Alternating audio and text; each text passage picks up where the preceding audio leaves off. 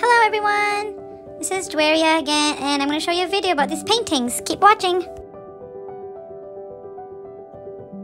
I'm going to start from spring, then summer, and then moving to fall and winter. So basically I saw this video of this other painter on YouTube. I'll post her picture and her link here as well. So it's not my idea. It's just I've been out of practice from watercolor painting as well. I started last year. I used to paint every day, a few paintings, but now since I got married, it's been hard to paint with the change in routine, lifestyle, and whatnot. So anyways, I'm starting off with the spring sky, nice and pretty colors, trying to blend it all out. I roughly drew a sketch with a pencil. I don't have watercolor pencils, which I need to buy, but I have though. I started off with a sketch, and I'm just very lightly, because a pencil is hard to erase and cover with watercolors. It's not acrylic painting. So anyways, I did that and just started adding some flowers. Started off with light colors. You know, it's hard to go from dark and then to light, so start off with light colors, just blend it here and there, make it look really pretty and springy, and just enjoy the rest of the spring painting video.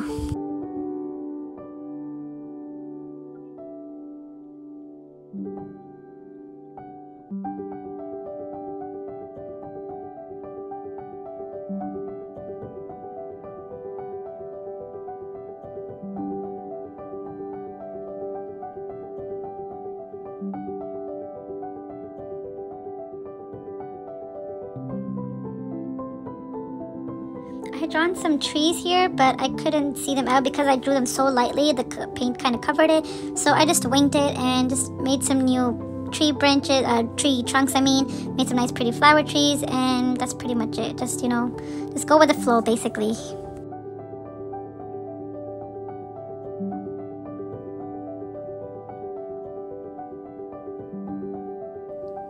So the spring is almost done. I'm going to wait for it to dry, and then I'll go back to it later and add some highlights and some other colors. So moving on to summer now, I made a summer sky, very light, you know, clear sky. How in the summers, you know, we have nice beach days and everything. So I have a lot of memories of summer, going to the beach with my best friend. So I thought about making a beach as well. And also in the video, when the lady was doing it too, I'm like, this is perfect. So, yeah, I just did a beach scene and with a tree and everything, and yeah, so hope you enjoy. Just make sure, I guess, with watercolors, you blend all your colors and start off with very light, and then later if you want to go dark, you can go back and do dark. So I was having fun with this.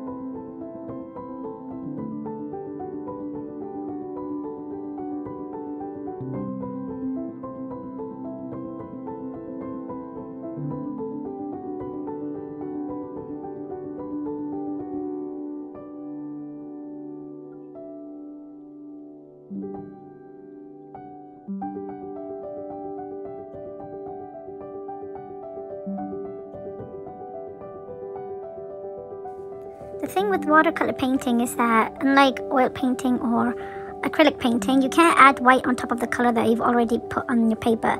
So basically for me right now here, when I was trying to add some waves and making the sun a little bit more whitish and, you know, add beach waves and stuff, it was hard for me to add the white. I had to really add a lot of white colors, white watercolor paint, as I don't have any whiteout or whitewash. So basically that's why it was a little bit hard, but no worries. I'm just taking the tape off, which is the most satisfying part for me. And then later I'm going to go back and actually add some highlights to the spring feel, spring picture, and see how that goes. So enjoy the fall and winter paintings now.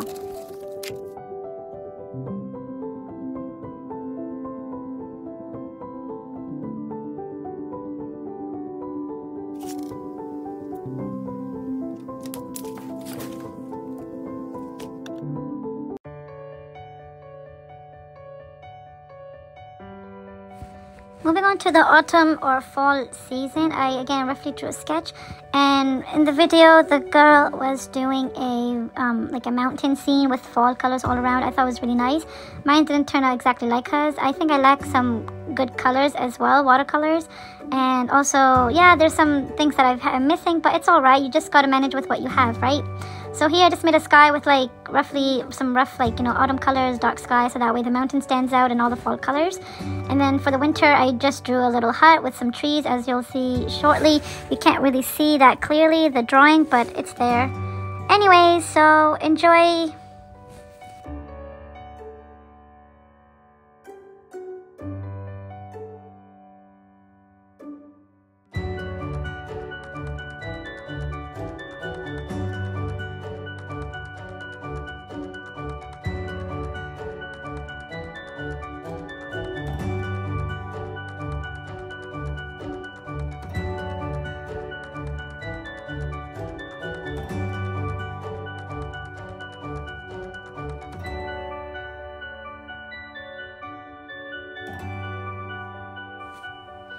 I think I did a little overdose of fall leaves here, but I mean, it's fine. In fall, you get a lot of leaves everywhere, piles of leaves.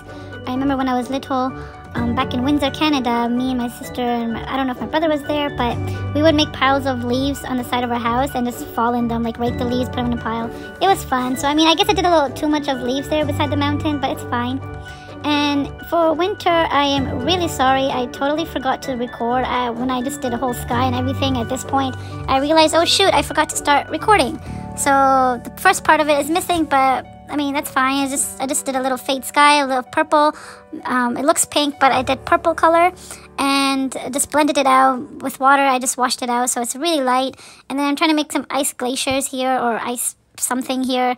But yeah, this was the most difficult one for me because, you know, with winter you can't really draw or paint white for the snow, so you gotta just improvise. So I added some purples and blues, and I added a lot of white, watercolor white in there as well. So I made sure like the plain snow was like really faded purple and blue, so that way when I add the white on top it shows.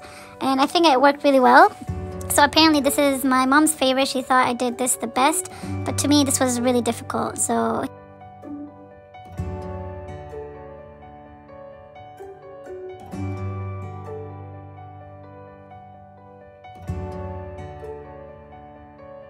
here's a little house that I drew, which was hard to see earlier with pencil.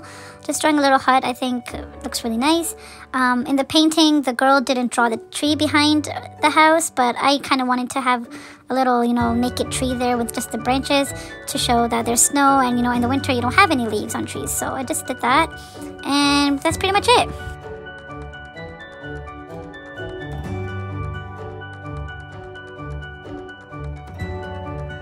I didn't show in the video, but the faint trees in the background, what I did was I added a lot of water on my brush and just added a little bit tip of black or like bluish and gray, or black and blue I guess, and just dabbed that behind the dark trees and just faded it out with the water to make it seem like there's a lot of trees in the background, you know, versus the trees in the foreground. Here I'm drawing like darker trees in the front, so you see that depth of layers, like the front trees and then the middle ground and the background, you know. So yeah, just make sure you add a little depth and texture to your painting to show that you can't really make everything look realistic. It's not possible how God created things, nature and all, but you know, you can just try to replicate it into your own best way.